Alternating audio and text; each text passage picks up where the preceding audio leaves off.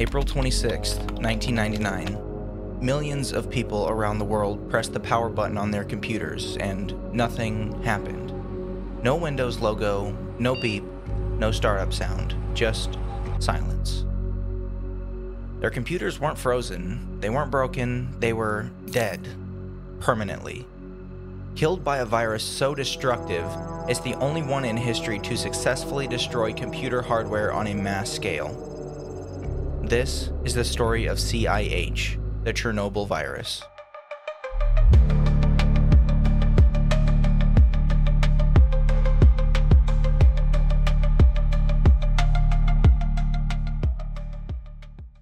To understand how devastating this virus was, we need to go back to 1998.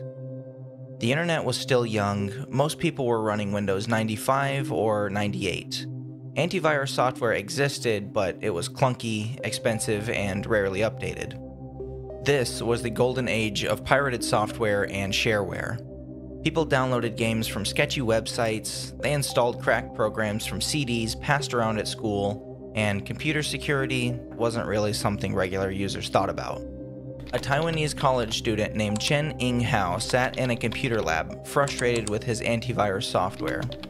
He wanted to prove a point about just how vulnerable Windows really was. So he wrote a virus, and he called it CIH. But CIH wasn't just any virus. It was a technical masterpiece of destruction packed into just 1 kilobyte of code. To put that into perspective, a single photo on your phone is thousands of times larger.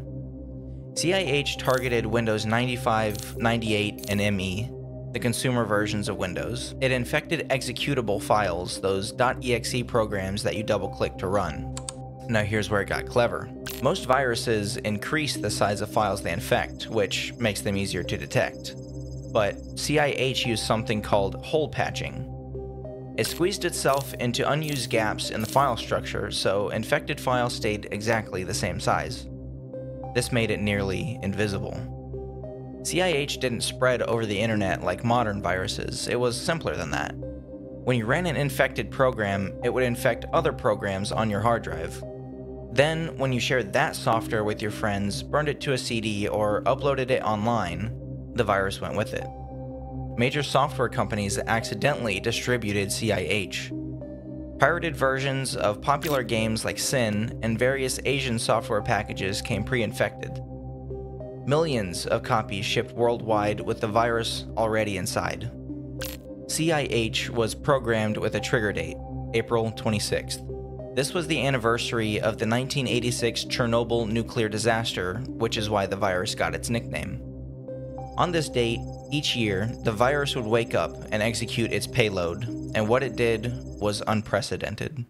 But before we move on, I wanted to tell you about today's sponsor, Brilliant. You're a coder, you just might not know it yet. Brilliant transforms you into someone who actually understands what your code is doing and why. Now, what I love about Brilliant's programming courses is that you're actively solving programs and writing real code, not just watching tutorials. Their CS and programming courses build a strong foundation with a focus on structuring logic, ensuring correctness, and efficiency. Whether you're a student or a vibe coder with little to no experience, Brilliant gives you the knowledge to build confidently. You learn through hands-on problems in courses like Thinking in Python and Algorithmic Thinking that guide you to those aha moments. You're not memorizing syntax, you're developing real problem-solving skills. To sign up for free, go to brilliant.org/ID10TError or scan the QR code that's on screen. Viewers also get an extra 20% off of annual premium subscription with unlimited access to everything. That's brilliant.org/ID10TError.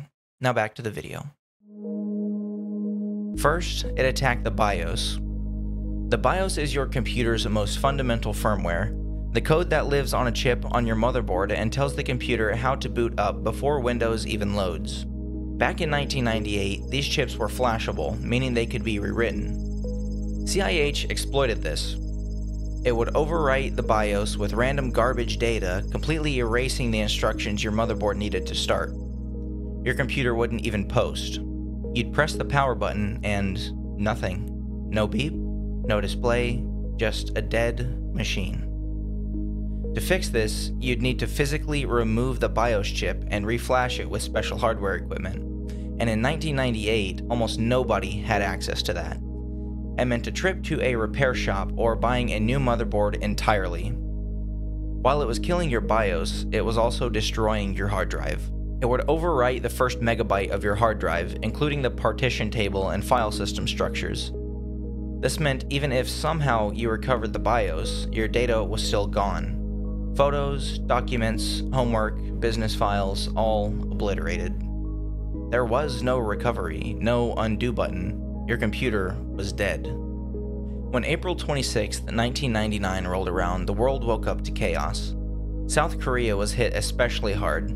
Thousands of PCs in businesses, schools, and government offices simply died overnight. Turkey, China, and other countries saw massive infections. Repair shops were overwhelmed, tens of thousands of computers were declared unfixable. The financial damage was estimated between $500 million to $1 billion in 1998's money. Students lost final projects, businesses lost financial records, some companies had to shut down temporarily because their entire computer infrastructure was destroyed. And remember, this was before cloud storage, before automatic backups, so if your hard drive was wiped, that data was just gone. But here's the twist. He was never punished. Under Taiwanese law at the time, creating a virus wasn't illegal. Only using it maliciously was. Technically, Chen had only released it as a proof of concept. He claimed he never intended for it to spread so widely, but the damage was done. CIH had earned its place in history. Even today, cybersecurity experts look at CIH with a mix of horror and admiration. From a purely technical perspective, it was brilliant. At only 1 kilobyte, it was incredibly compact. Modern malware can be megabytes in size. CIH did more damage in less space than anything before or since. It used advanced tunneling techniques to intercept system calls and hide from antivirus programs. It was stealthy, efficient, and devastatingly effective. The hole patching technique alone was revolutionary, and by filling in unused space in executable file headers, CIH could infect programs without changing their size or obvious behavior. This made detection nearly impossible with 1998-era security tools. CIH changed computer security forever. After the Chernobyl virus, motherboard manufacturers added write protection to BIOS chips. Modern computers use UEFI firmware with secure boot and cryptographic verification. Hardware manufacturers implemented SPI flash protections. The idea that a virus could physically damage hardware was terrifying enough to trigger industry-wide reforms. Today, a CIH-style attack would be nearly impossible on modern systems, but back in 1998, CIH exposed just how fragile our data infrastructure really was. CIH remains the most destructive computer virus ever created in terms of hardware damage. No virus before or since has successfully bricked computers on such a massive scale.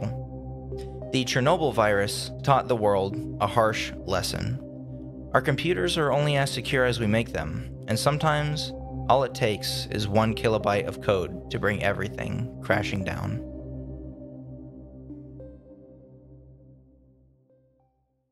If you've watched my channel before, you know that I don't really make content like this, so if you did enjoy it, make sure that you leave a like on the video and leave a comment down in the description what you thought about the video, as well as hitting subscribe while you're down there. It doesn't hurt, but I hope you guys enjoyed this, and I will see you in the next video.